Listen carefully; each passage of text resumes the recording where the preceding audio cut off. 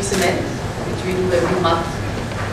It is my honor and privilege to welcome Mr. Devendra Prabhudesai, an Indian biographer and manager of media relations and corporate affairs for BCCI in Mumbai. That's the past. That's the past? Oh, that's the write-up they gave me. Oh. His biography of Sachin Tendulkar is a welcome addition to the long list of books on the Master Blaster. Plus, you have written many other books on various other cricketers.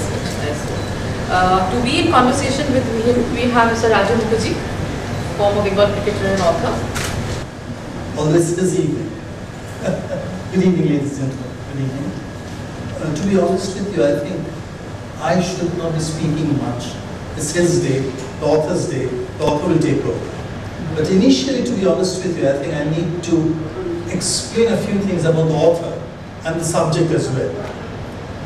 As far as the author is concerned, I think Devendra, you've done a very, very difficult job. Let's shake hands on it. Because the living legend that Sachin is, he has been documented so very well over the last 3 decades.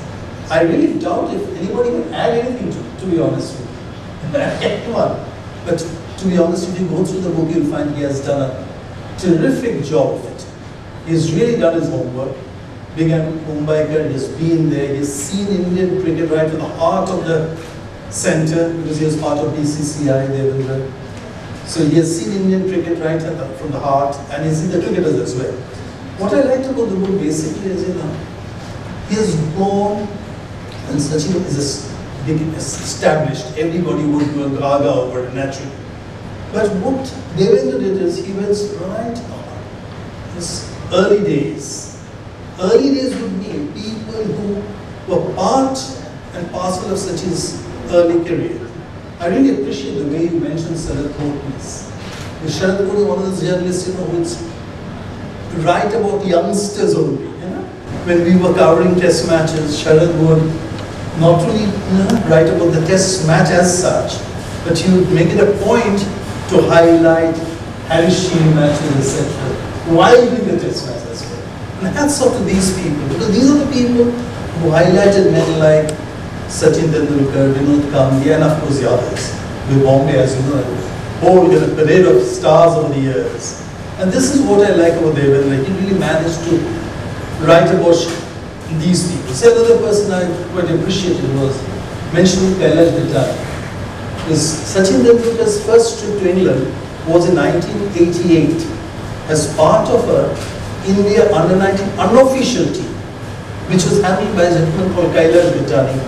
Kailash happened to be an all-rounder with Rajasthan and Central Zone. And he was taken the best of under-19 traders from all over India. I happen to be one of the selectors kind of thing from East Zone to help him out. Anyway, the idea is Sachin's first tour was with Kailash Gittar. Very few people would know about it.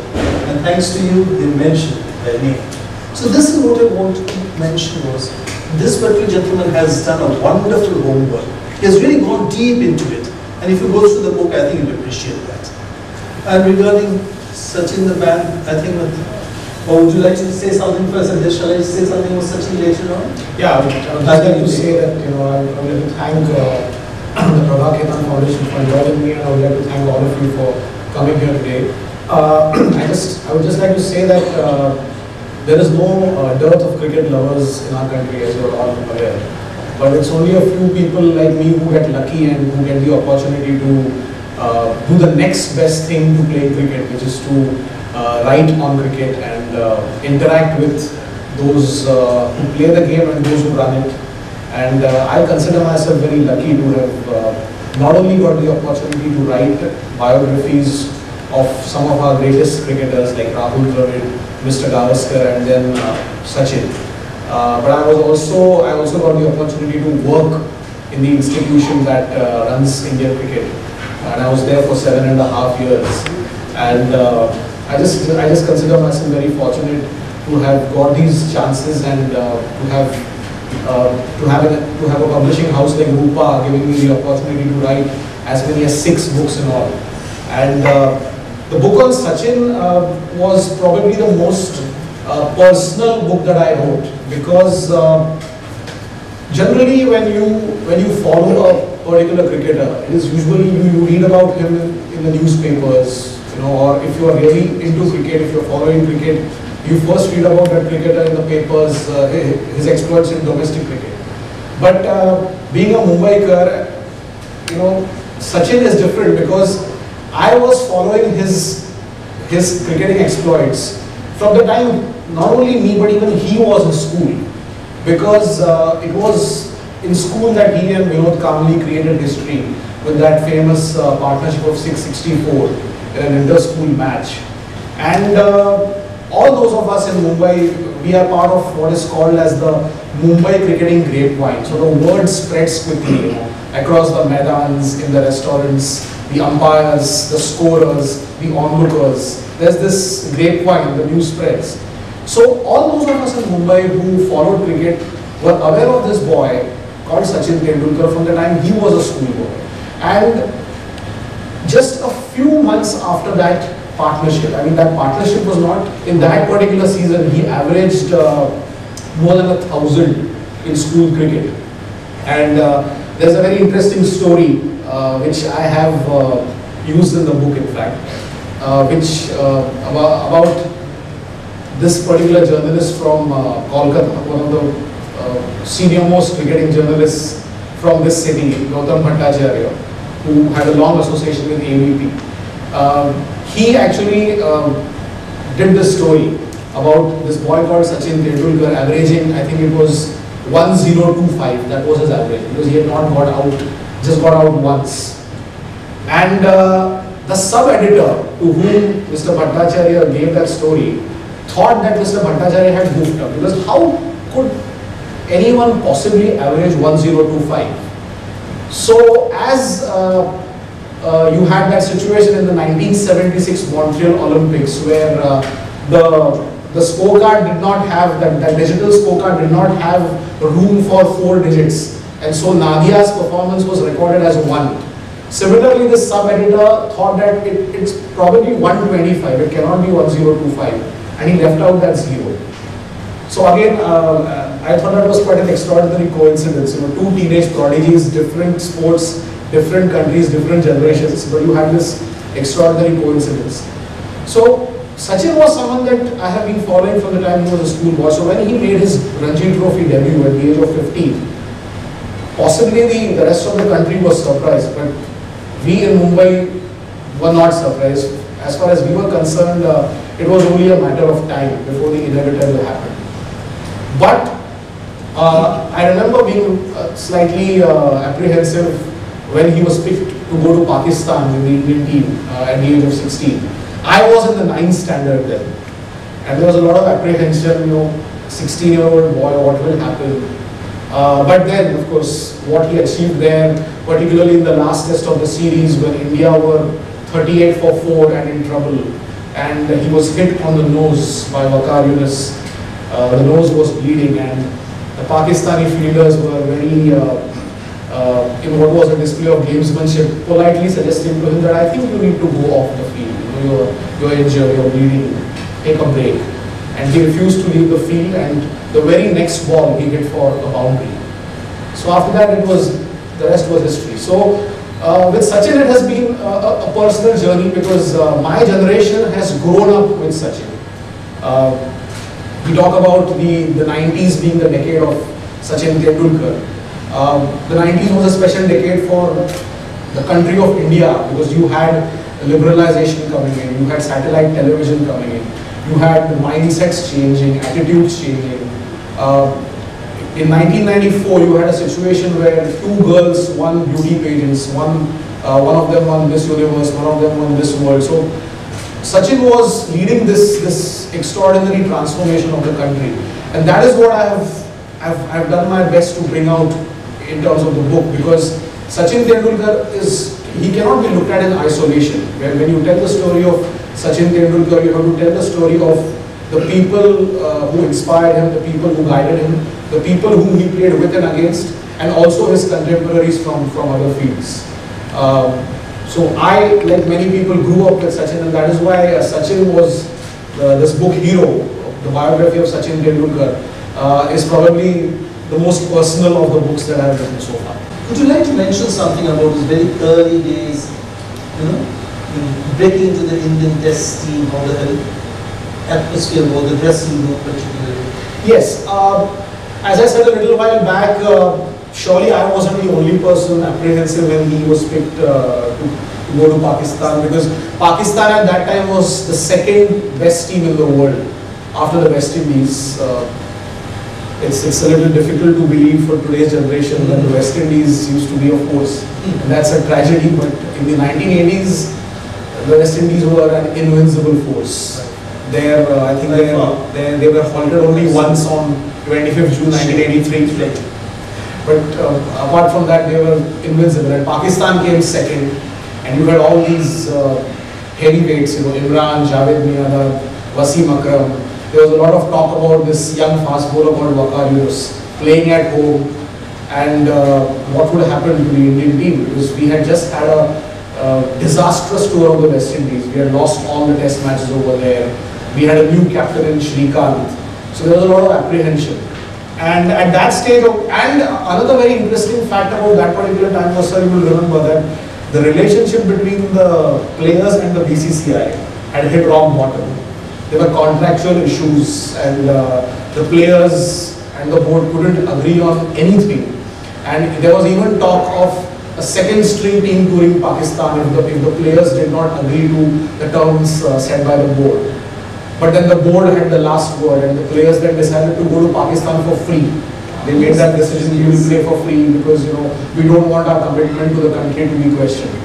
So it was a very tumultuous time when the Indian team went to Pakistan.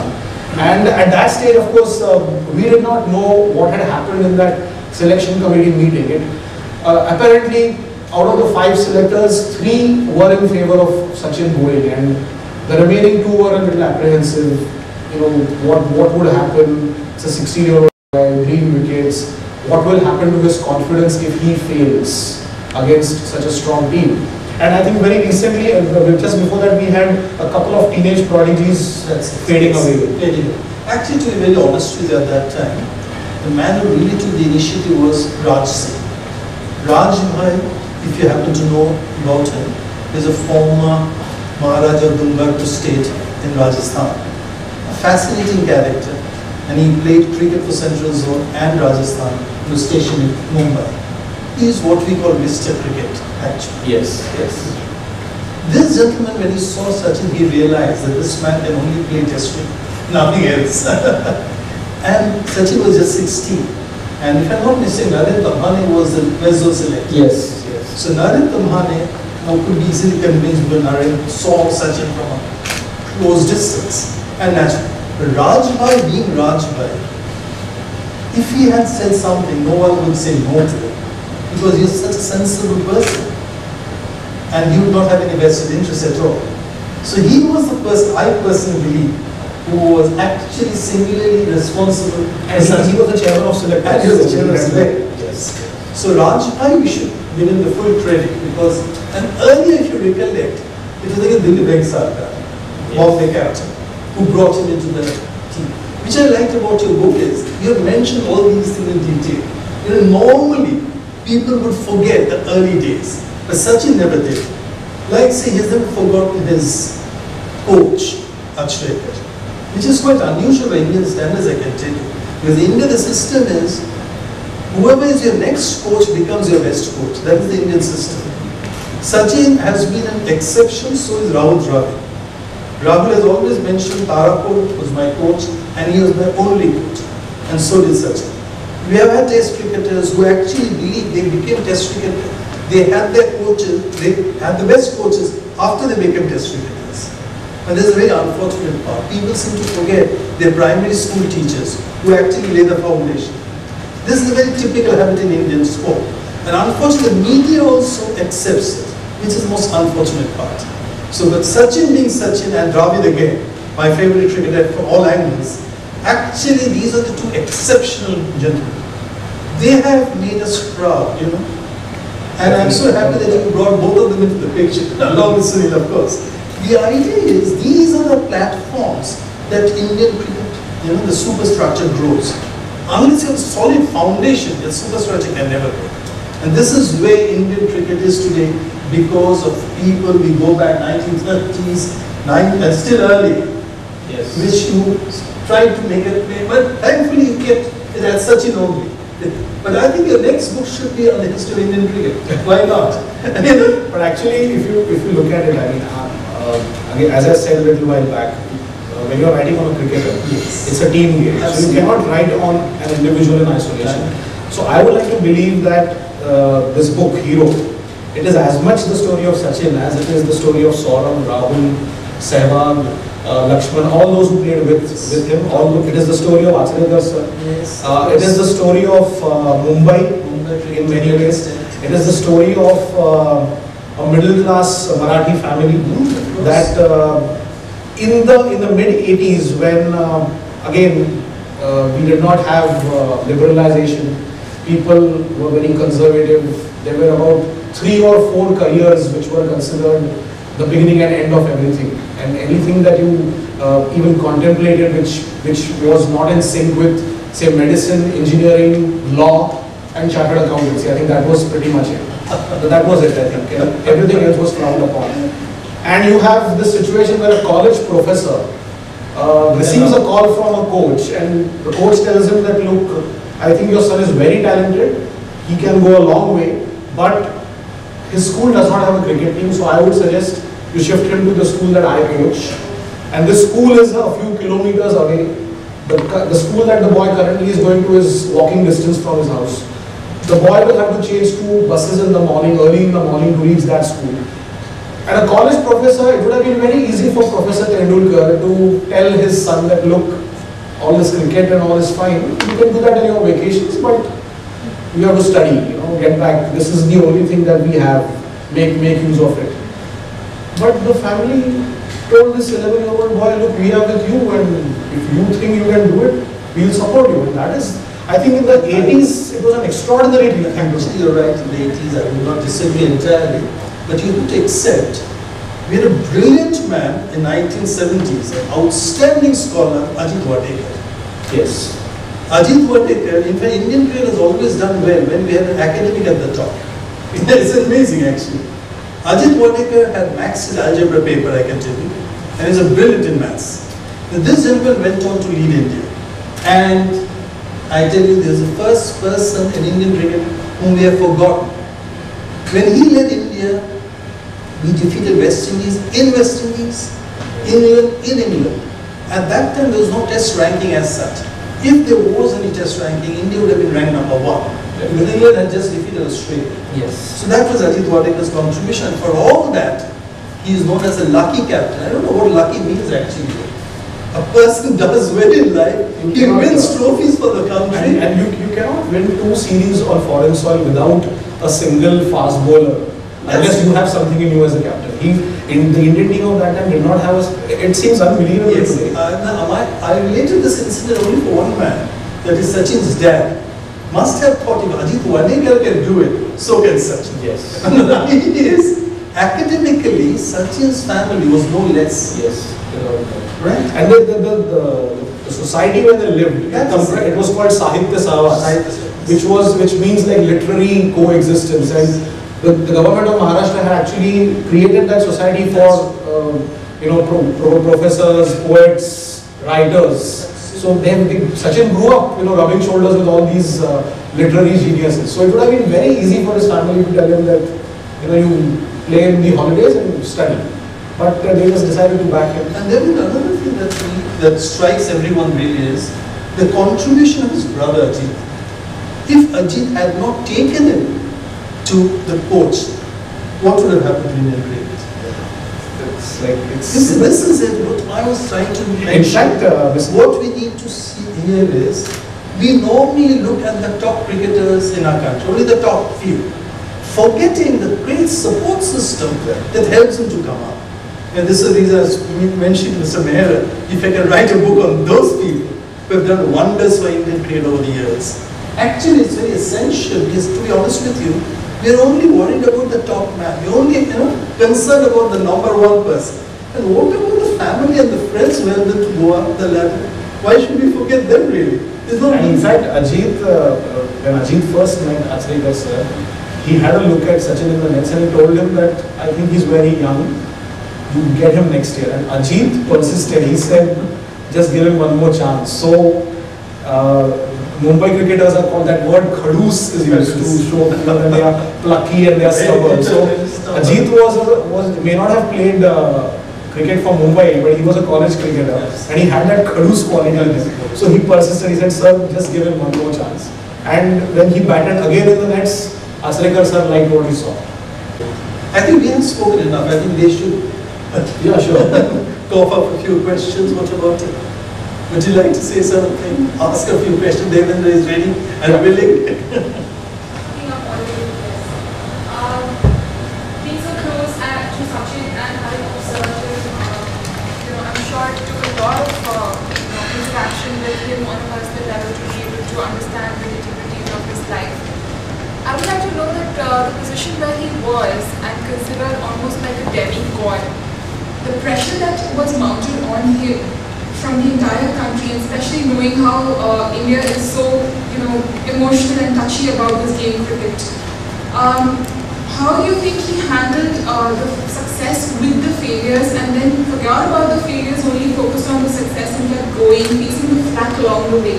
So while there was a bunch of people, who considered him as God, there was also a bunch of people who were waiting to write his obituary. So, how did he deal with the situation and still keep his focus intact? What do you think? Yeah, firstly, I did not interact with him at all on this book.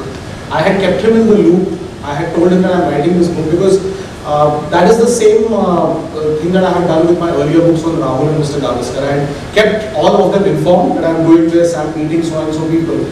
Because I did not want to I did not want to be in a situation where I would want to get my writings vetted by someone. So I had kept them in the loop throughout. So Sachin was the same.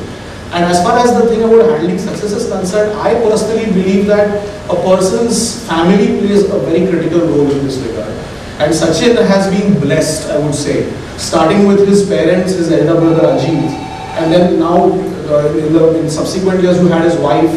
I think they have been solidly, backing him throughout, and that has enabled him to put things in perspective, take success and failure, with failure with a pinch of salt and move on. I think the family has played a very critical role in this regard. As you just said that it took 3 years time to complete this book. I just need to know whether you had fallen back to any of your helpers, like any guidance from anybody or any tips from anybody to write on it. My teachers were people like Mr. Raju Mukherjee, his books, the books that he wrote, Mr. Ramchandra Guha, Harsha has been, for my generation, he's been a kind of a role model. Mr. Gavaskar, when I wrote the book on Mr. Gavaskar, it was a classic case of life coming full circle, because not only did Mr. Gavaskar inspire me to play cricket, but he also inspired me to write, because he was always a prolific writer. The BCCI wasn't very strict about players writing columns in the 80s. So Mr. Gavaskar, so all these, David Gower, these were the people who inspired me to write. Ray Robinson. So they have a big role to play. So they were my teachers, and I must admit that when I was writing both the book on Mr. Gavaskar and Sachin, I was looking at their entire careers. Rahul's book was written in 2005 when he was still at the halfway stage, and he went on to play cricket till 2012, as we remember. So I must admit that when I wrote these two books on Mr. Gavaskar and Sachin, I had freedom at midnight at the back of my mind. I wanted to give it the same kind of epic feel, that it should be all encompassing. All the protagonists, all the characters, all the elements that made the story should be part of it and should get equal importance. So I tried to look at it holistically. But while writing the book, I did a lot of reference work. From my childhood, I had this habit of collecting newspapers, and especially the Sports Star magazine, another institution, Sports Star, Sports Week.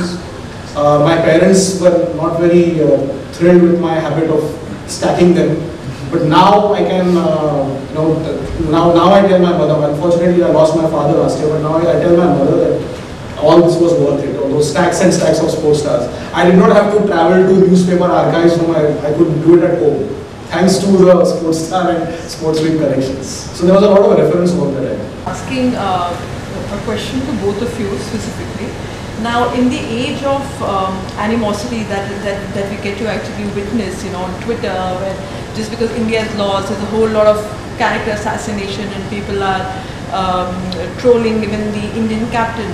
So, and when you're talking about the era of Sachin Tendulkar, and we're talking even on our Pakistan counterparts, things were taken more in the sportsman spirit, where things were much healthier and people used to attend each other's weddings, and there's a lot more camaraderie and bond forming. However, just because probably our side is lost and there's a whole lot, slamming our Indian cricketers. So what is the future now with the new age trolling? How do we see, how do we make it healthier? If I may start, please. Sure. Ma'am, to be honest with you, we were far worse off. Okay. Far worse off. In 1974, when India did badly, stones were thrown at Ajit Wadekkar's residence in Bombay. In 1996 at Calcutta, when we lost Sri Lanka, we lost because of default, because bottles were thrown on the pitch. So we were quite immature at that time.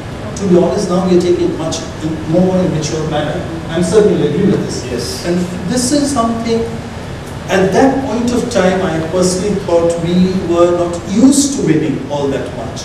So any loss was a disaster. Now that we are used to winning at home and abroad, we can take a loss in a stride. This is a very temporary phase. Very temporary, I can assure you that. Yes. In continuation to this question, Yes, sir. I have questions, sir. Yes, definitely. Though I'm not a huge fan of cricket, but I've come here to admire your writing and your intricacies which you know about this cricket world. I would like to ask you that our cricketers, people when they play, when they are on the ground, many times, as very rightly told by you, many times I have noticed that, one wicket down, I don't know from where, the second and the third and the so on. What's your take on that? Like, why is it something that the morale should be boosted up even more, or what? Like, it was so disappointing. I mean, few days back when the match was happening, 1 wicket down, 2 wicket down, and then all was It becomes a pattern. I mean, like, 1 wicket down. I just it was very sad feeling. I think we should not forget the fact that we lost the final. That the final. That is something we should not.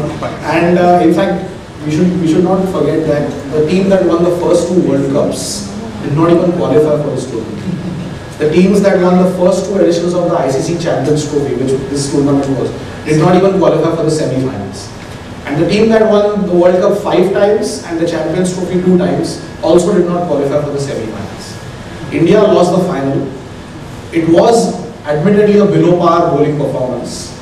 And I personally think, I became a fan of his when I first watched him in action in 2009. I think Mohammad Amir, he's an extraordinary talent, and those 2 dismissals, he outwitted the batsmen, and they turned out to be 2 of our best batsmen, Rohit and Virat, first up. And I think it is one of those things, it's part and parcel of the game where, sometimes you're just not good enough on the day in question. Mr. Mukherjee just mentioned the 1974 series where stones were thrown at Ajit Wadekkar's residence. There was one test on that tour in which we were bowled out for 42 all out. And the explanation given was that the bowlers bowled 5 good balls, which got the top 5 batsmen out. And after that, there was no resistance. It can happen. It's sometimes you have to give credit to the bowling side, and I think Pakistan bowled very well that day. First half. Any more questions? So all good things come to an end. Thank you. Before we end, I would like to request Mr. Thomas Sureka to please come and hand over the token of appreciations to both our esteemed speakers.